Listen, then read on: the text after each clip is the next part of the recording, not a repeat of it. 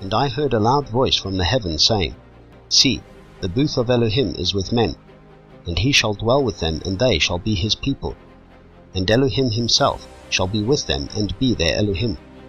And Elohim shall wipe away every tear from their eyes, and there shall be no more death, nor mourning, nor crying, and there shall be no more pain, for the former matters have passed away.